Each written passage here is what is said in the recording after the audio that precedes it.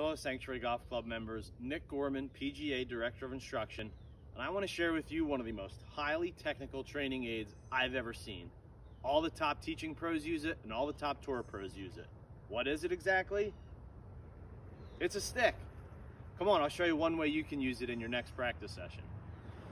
So the first thing to do is pick a target. I'm going to aim for that second flag out there, and I want to put this dowel right on my target line.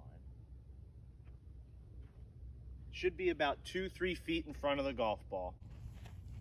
Now to draw the golf ball or get the ball to curve more to the left, you want to swing to the right of the dowel.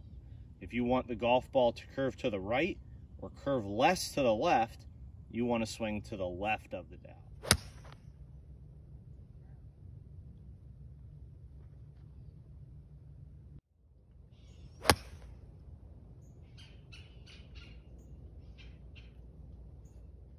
So use the dowel in your next practice session to learn how to control the curve of all of your golf shots.